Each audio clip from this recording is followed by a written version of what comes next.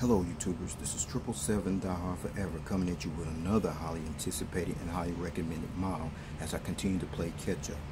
Today I'll be doing a review on a JC Wings Aeromexico Boeing 777-200ER, the extended range version in their previous silver chrome livery scheme in a 1/200 scale model. I pre-ordered and purchased this model from Choice Toys, whose store is based out of Overland Park, Kansas, here in the United States of America, and his website address is www.choicetoysinc.com. But first, before I go into details about this particular model, allow me to share with you some information about the history of Aeromexico and how they came about, if you would please. Aeromexico is a Latin American-based airline that was established as Aeromexico de Mexico on September 15, 1934 by the late Antonio Diaz Lombardo, and the airline's first plane was a Stinson SR Reliant 5A type aircraft that bears the registration ship number XB-AJI, as the late Julio Censor actually piloted the first inaugural maiden flight, which flew from Mexico City, Mexico to Acapulco, Mexico on September 14, 1934. Then fast forward to February 1972, when the airline changed its name from Aeromexico de Mexico to what has become known today as Aeromexico. Then fast forward to October 1st, 1988. That's when Aeromexico de Mexico S.A.D. Civil Aeromexico was created using the trade name Aeromexico and the emblem of the Eagle Warrior.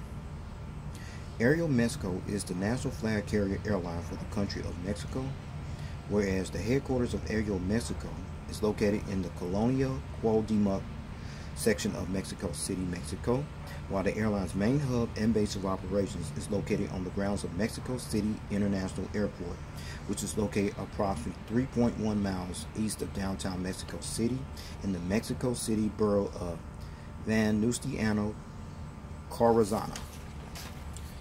And the secondary hubs of Aeromexico, are located at Guadalajara International Airport, located in Guadalajara, Mexico, and Monterrey International Airport, located in Monterrey, Mexico. And the focus city hubs of Aeromexico are located at Cancun International Airport, located in Cancun, Mexico, and Tijuana International Airport, located in Tijuana, Baja California, Mexico. And Aeromexico also has a United States Administrative Office that's located in Houston, Texas. As of January 2019, or at the time this video review posted, Aeromexico flies to 89 destinations in 25 countries throughout Mexico, North America, South America, Central America, the Caribbean, Europe, and Asia, with an operating fleet of 71 aircraft, with no unfulfilled orders pending on this aircraft type, since this aircraft type is no longer operating in the Aeromexico fleet at the time of this video review posted. Also, as of January 2019, or at the time of this video review posting, Aeromexico currently operates as a certified 3-star airline carrier, according to the international airline review firm Skytrax Magazine, and the Boeing customer code for Aeromexico for this particular aircraft is Q8. Alright everyone, let's take a look at the front of the box here and see the top of it. You see the aircraft type, the Aeromexico logo, the Aeromexico title, the SkyTeam logo, the computer generated picture of the aircraft.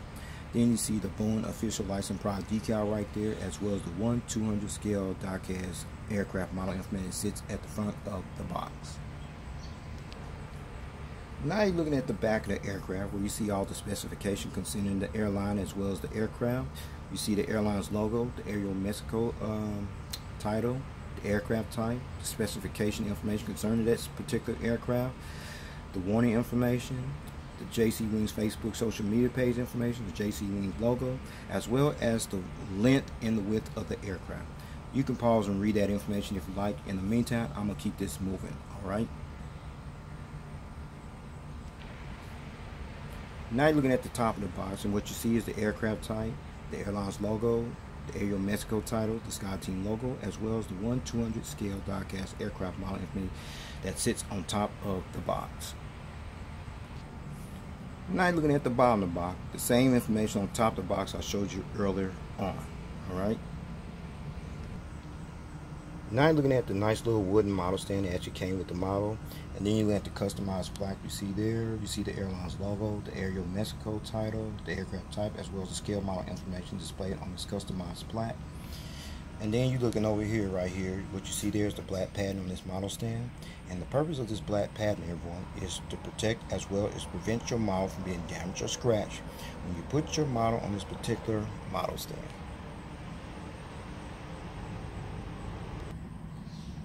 Now you're looking at this plastic bag, and what you see in this plastic bag are the gear replacement doors for this particular model, featuring the two little toothpicks inside this plastic bag here.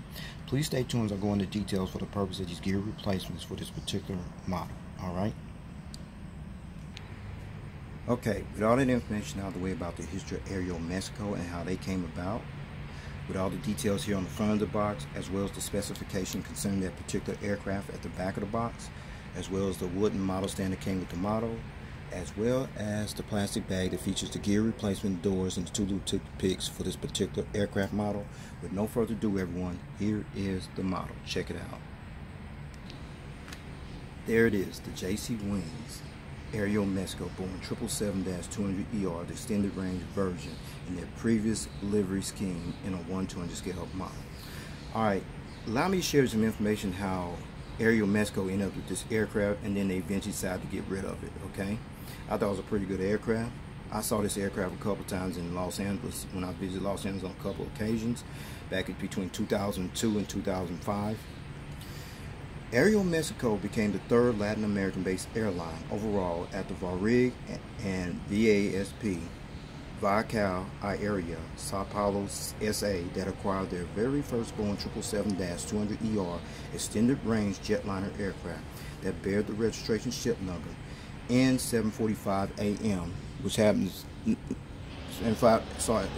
N745AM on March 23, 2006, and took delivery of their very last Boeing 777-200ER extended range jetliner aircraft that bear the registration ship number N776AM on September 5, 2007, as Aeromexico previously registered and operated only 4 aircraft of this type in its fleet from 2006 up until it flew its last passenger revenue service flight on February 26, 2018, when it flew from Buenos Aires, Argentina to Mexico City, Mexico as Aeromexico Flight AM31. As this aircraft has since been withdrawn from the carrier's fleet and has been replaced with the next generation Boeing 787-8s and the next generation Boeing 787-9 stretch Dreamliner as of January 2019, or at the time of this video review posting. Now let's talk about the livery here. I kind of like this livery on this aircraft. Okay, this was the previous livery scheme of Aeromexico, which was actually called the Silver Chrome livery scheme that Aeromexico previously sported from 1998 up until 2007. As this livery scheme has since been replaced with the airline's current livery scheme, which was unveiled to the general public sometime in 2007, and has been the airline's official signature livery scheme look ever since 2007. So, with all that information out of the way about this history's aircraft, how it's a part of their fleet and it's no longer part of their fleet, as well as the livery scheme you see displayed on here, which is pretty impressive. With no further ado, everyone, let's get down to the nitty-gritty and allow me to show you all the details on this aircraft model. Shortly, let's check it out. Now you're looking at the front of the aircraft here on the port side, where you see the nose gears, the nose gear struts, the nose gear door featuring the partial registration ship number / fleet number 746. You see the pitot tubes in the static part, nice little blue and red cheat line there, the nose cone, the cockpit windows, as well as the windshield wipers. But more important, you see the SkyTeam logo displayed there between the cockpit windows and the L1 boarding door. Aeromexico actually joined the SkyTeam Alliance as one of the founding members, along with Air France, Delta, and Korean Air on June 22, 2000, which consists of 20 airline members from 5 inhabited continents. And then you see the Aeromexico title right there, displayed there. And then you slide over this way, and you see the Mexican flag decal, which is displayed right there. And this particular flag decal represents the country where Aeromexico currently operates from as the national flag carrier airline for the country of Mexico.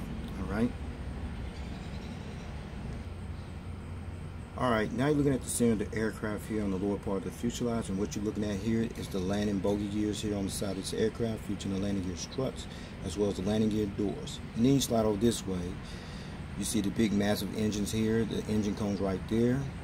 And these are the General Electric GE90-94B type engines that were used on this particular Aeromexico Boeing 777-200ER extended range jetliner aircraft.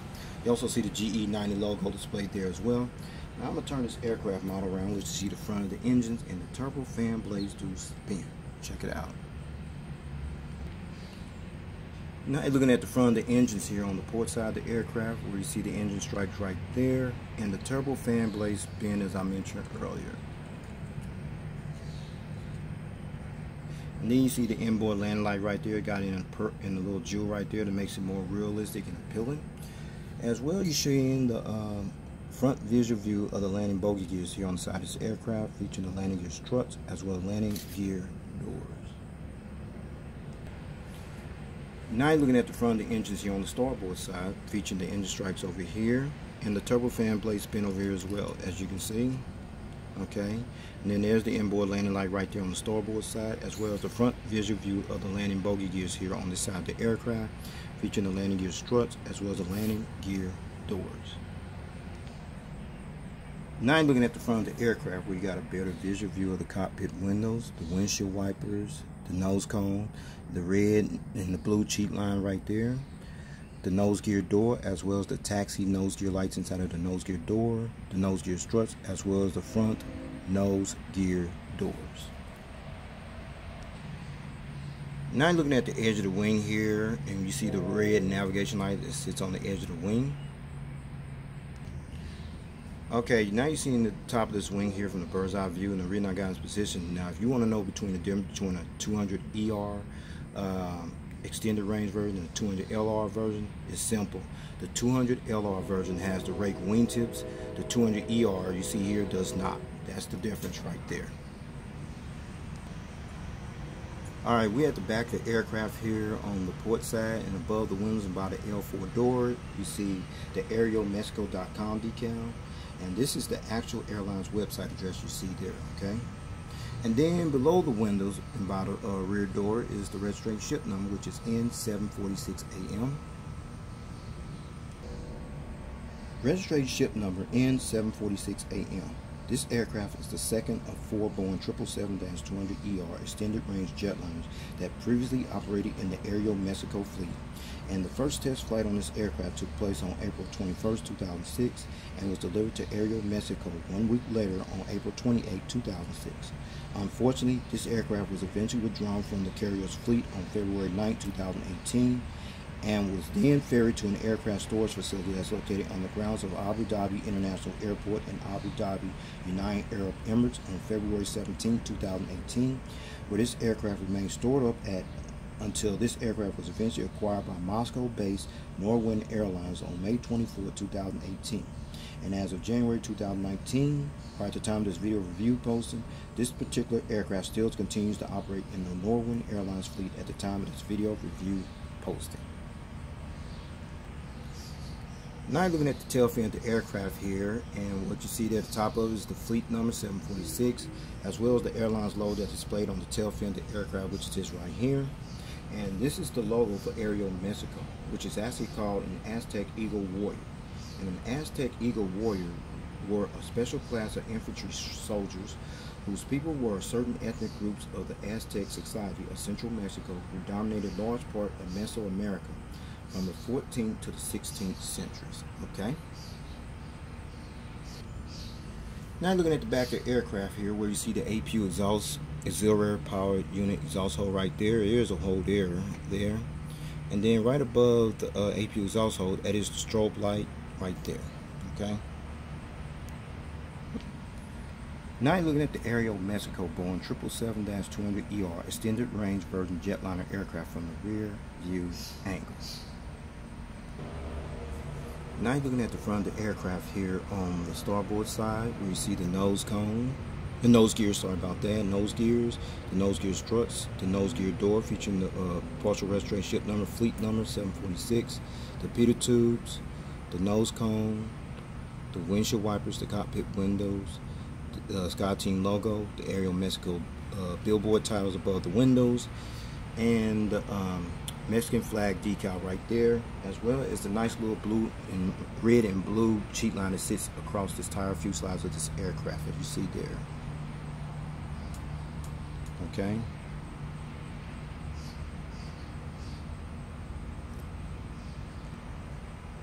Now looking at the inboard landing lights right there on the edge of the wing, as well as the front visual view, at the side visual view of the GE90 Joint Electric GE90-94B type engine you see there, featuring the engine cones there, as well as the side visual view of the landing bogey gears here on the side of this aircraft, featuring the landing gear struts, as well as the landing gear doors. Now you're looking at the edge of the wing where you see the green navigation light displayed on the edge of the wing you see there. Now you're looking at the back of the aircraft here on the starboard side where you see the rear cargo container loading door right there, the AFT boat bin door, the registration ship number, the airline's website address, as well as the airline's logo that's painted on this blue tail fin of the aircraft, featuring the fleet number displayed there as well. Okay, before I show you the aerial bird's eye view of this aircraft model, as well as the undercarriage belly view of this aircraft model in full detail, allow me to let you check out one feature, which is the rolling gears. It rolls pretty good. It's kind of rough there. The center bogey is pretty much the issue right there why it won't roll, but it rolls pretty good for the most part. The gears tilt, as well as the front nose gear swivels as well. You see there, there, and there. Okay. So, with that said, allow me to show you the aerial bird's eye view of this aircraft model. Let's check it out. Alright, now you're seeing this model being viewed from the aerial's bird's eye view. We're going to start at the front of the aircraft here first, where you see the nose cone, the windshield wipers, the cockpit windows. You see the anti-collision beacon light right there. Another antenna there. The ADF antennas in 3D. You see the Wi-Fi box antenna right there, a couple more antennas, and then there's the vertical stabilizer slash, better known as the tail, as well as the horizontal stabilizer featuring two little dots right there, as well as over here. Those two little dots you see on the edge of the horizontal stabilizer are called illuminator lights, and the purpose of these illuminator lights is to light up this tail here when it flew at nighttime. Now let's check out the wings. No wing walkway, but you got the engines right there, as well as the flaps, slats, aileron, spoilers, what have you. The registration ship number, the fuel dump valve, as well as the edge of the wing. Now let's check out this side over here. No wing walkway on the side either, but you got the engines there, as well as the flaps, slats, aileron, spoilers, what have you. And then the fuel dump valve, as well as the edge of the wing on this side of the aircraft as well.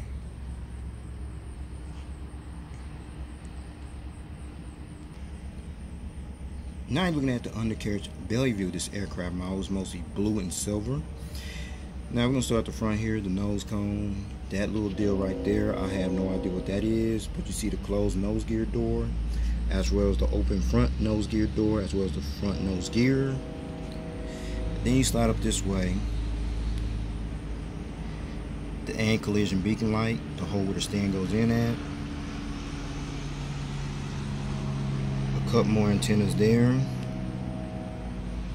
The pressure relief valve there. And then the APU housing doors right there, and the horizontal stabilizers underneath. And then you check the gears here. They tilt pretty good. And the underneath visual view of these engines here in full detail, as well as the flaps, slats, aileron, spoilers, what have you. The registration ship number, the fuel dump valve, and the edge of the wing on this side. And let's check over here. The gears right here tilt pretty cool. The engines there, detail, awesome. As well as the flaps, slats, aileron, spoilers over here, the fuel dump valve, as well as the edge of the wing on this side of the aircraft as well.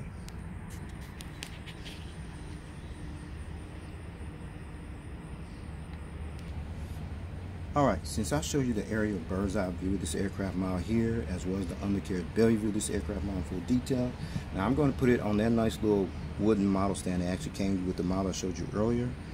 With no further ado, everyone, here is the model on the stand. Check it out. Alright, finally got this model on the stand with no problem, no hesitation, as you see it being displayed on the stand, being viewed from the port side. Now you're seeing this model being displayed on the stand in a takeoff landing position, being viewed from the front view angle. Now you see this model being displayed on the model stand, being viewed from the takeoff landing position, being viewed from the starboard side.